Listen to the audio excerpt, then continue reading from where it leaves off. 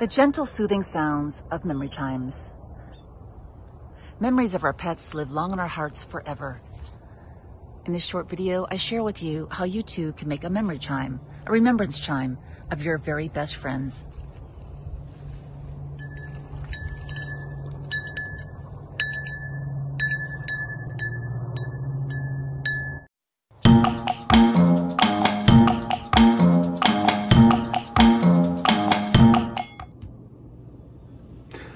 For our remembrance chimes, you'll need a glass bottle. You can use a wine bottle or some type of, this is a this is a Pellegrino bottle that I cut. And make sure the edges right here are sanded down nicely. If you need help in cutting down a bottle, go to the link above that I'll leave, and that should help you out in how to cut a bottle. For this remembrance chime, we are going to be using a cork top, and you'll need a drill bit of a certain size that your cord is to go through. Now I just pre-drilled my the top. You're gonna want it whittled down enough. You don't need the whole cork, but you are gonna want it whittled down enough like so. I'm gonna cut it in half, and then you can whittle down the sides. Okay, and you keep on going around until you have adequate enough cut that it's gonna fit inside your bottle. So we already have ours cut, and I already drilled inside it. And you want the drill, or you want the hole to be adequate enough for your cord to run through, okay, like so. And you're gonna want an adequate enough space above to leave for a little loop. All right, what I'm gonna do is we're gonna knot this here so that the cord doesn't slip down.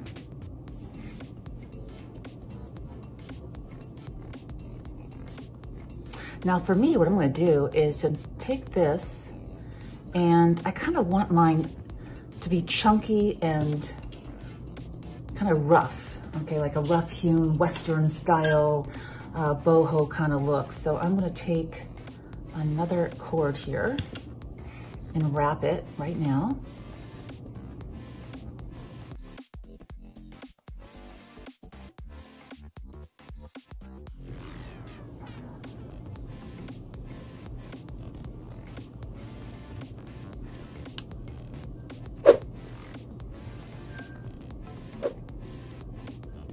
And check this out for size, okay? And then what we're gonna do is glue this in place. However, we're not gonna do that yet. We're gonna add our clacker, which is a sea glass clacker. Now this is nothing more than a tumbled bottle top in a rock tumbler. And I'm gonna add this. Let me see. And then I'm gonna add this so it stops it, because otherwise this is gonna come right through. Even if I knot it, it won't be adequate enough. So let's see how that's gonna be. Yeah, that's nice, I like that. All right, so let's take this out. We're gonna take our glue, and I'm using the glue sticks, and I'm also using super glue. I'm gonna bring this in there, drop it in, and then, okay. These are Gorilla sticks, everything stays in there. Okay. And then at the end, what I'll do is I'll trim it out with a little super glue. So for now, we're going to, the clacker is gonna come right to about here, because that makes a nice noise. And we're gonna tie a knot.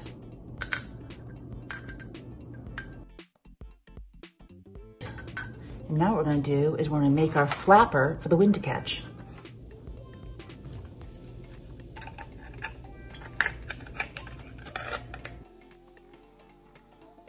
What we're gonna do is take our two aluminum cuts, and we're going to tap them with the hammer on the edges, and to flatten them out, and to also buff out the edges so they're not sharp. Perfect. What's so nice about using the hammer on this foil is that it hardens it. it no longer really feels like aluminum foil. You know, it's interesting how the metal changes. Okay, now we're going to drill a hole for here. This is the setup that I want to show you of what we're working on. This is one I just finished. It's actually a gift for somebody whose pop had passed on. And you know, you can see the bones and the paws and the sea glass and the copper. So this is what we're working on, and that's the part we're doing right now, is the lower part where the flapper will be. Flapper, I don't know. Anyway, let's drill a hole right into here. And I don't have to have these lined up perfectly. I really don't care, actually, that they're lined up perfectly. As I said, I'm looking for more of a boho look on this. Just make that a little larger. The same with this. Now, if you make it a little larger, you're gonna want to, or if, just in using the drill, actually, you're gonna wanna go back and to tap that out as well. And tap that out just so it's super smooth. Okay, you can see that's super smooth now. Once again, I'm gonna take our setup and I'm gonna take our hearts and run it through. Now, if by chance your foil or your metal rips a little bit, not a problem. Just bend it over and tap it out again. It's gonna be just fine. Figure out how far down you want your flapper to be. I don't want mine too far. I actually think that looks about good. Let me see. And this one, I think I have it, it's a couple inches. It's a good couple inches. So let's weave this in. Because don't forget, you're gonna have other things going on with the flapper. You're gonna have some knotted copper danglies hanging, butterflies, and all kinds of good stuff. Okay, so we're gonna do this. And for a flapper, if you want to use a different material, if you want to use plastic or what have you, that's okay too. I'm just going to simply do this in a loose knot. There we go. And then we're going to seal that also right in here with a little bit of super glue. Now, we're going to take our wire, cut off a nice generous piece.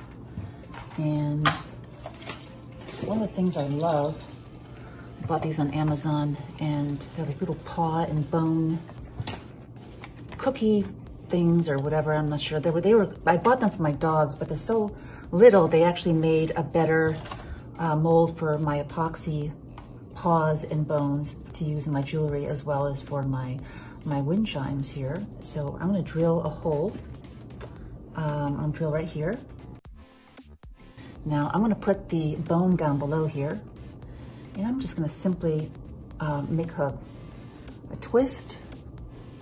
And this is messy. You know, just hold firmly in place this area without touching or mangling this part. And I'm just going to wrap it, really. That looks looking very, very nice. I like it a lot. I'm going to wrap it, and then I'm going to do, I think I'm going to coil the remaining parts of it.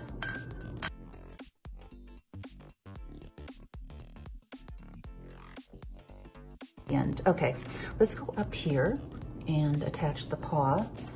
So for that, we're going to need another piece of wire.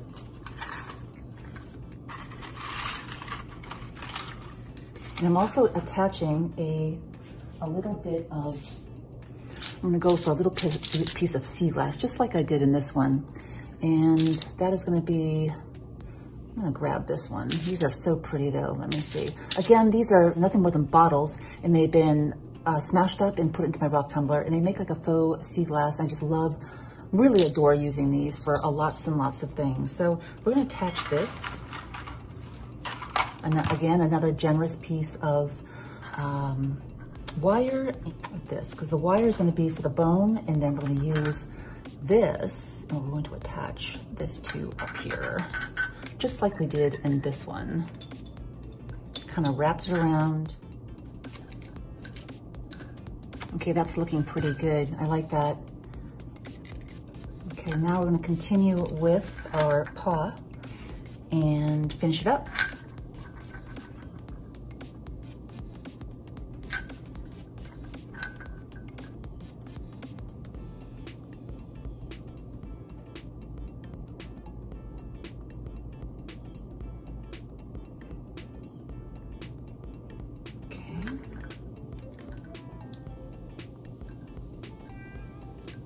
Now you don't want to go too far below here because it's going to change the sound of the clacker, or you might not even have any kind of sound at all. And you do want that beautiful wind chime sound. So I'm going to hold this right here.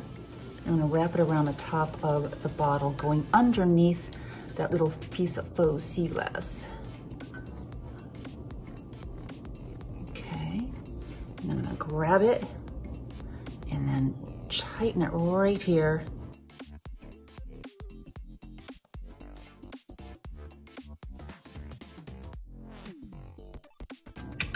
Beautiful. I really like the way that looks. Additionally, I have a butterfly and I'm going to put it on the other side of this bone right here down by the clacker. So I'm going to simply drill a hole right here. It's the same material that the paw and the bone are made out of, epoxy. Okay, so I'm going to take this and just wrap it around here and then it'll be done.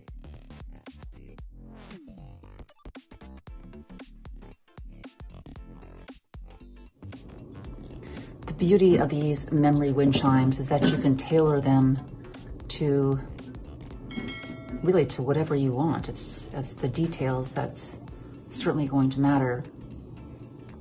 For this one, I'm putting Zephyr's dog tags here.